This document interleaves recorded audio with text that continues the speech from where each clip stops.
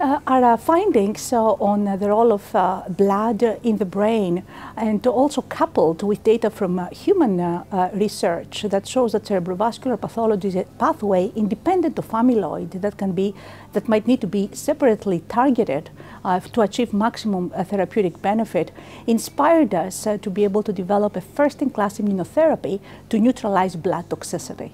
And of course, the challenge we had to overcome was that fibrin had a very protective function, which is coagulation and hemostasis, but also this detrimental function in inflammation. And we needed a pharmacologic tool to be able to separate these two functions of the molecule.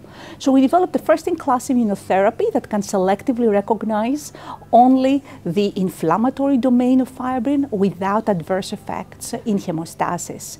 And this originally was a mouse monoclonal antibody that had high efficacy in blocking neurodegeneration and also blocking inflammatory pathways in Alzheimer's disease models, highly linked with inflammation that we observe in also human Alzheimer's disease patients. And this high efficacy of this antibody in neuroprotection, as well as also low adverse effects of interfering with coagulation, led to the rationale of moving it forward towards clinical development. The antibody has now been humanized, affinity matured, GMP manufactured. It has completed a toxicology in 2 species, including non-human primates. And the phase 1 trial in healthy volunteers started in May of this year.